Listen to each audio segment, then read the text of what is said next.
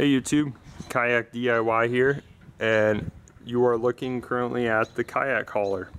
So this here is a method for hauling larger kayaks in the back of short pickup boxes. This here is a 14-foot, 140-pound Pro Angler Hobie.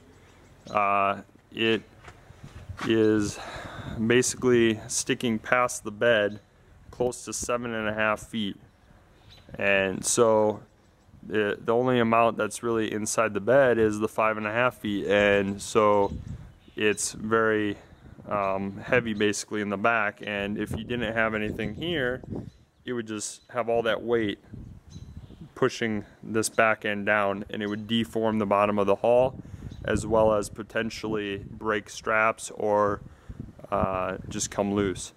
So this is a very safe way for you to be able to haul your larger kayaks. It works very, very well for this one. All these are adjustable, so you got these little holes here, and you can adjust the width to accommodate different kayaks or even small boats. So what I recommend is, as you can see here, this side is open. I use that for when I'm pushing the kayak into the back of the boat.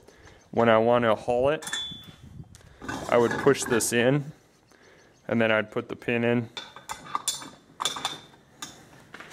And then, as you can see, because this is a wider hull, if I pull this out, we're already starting to catch.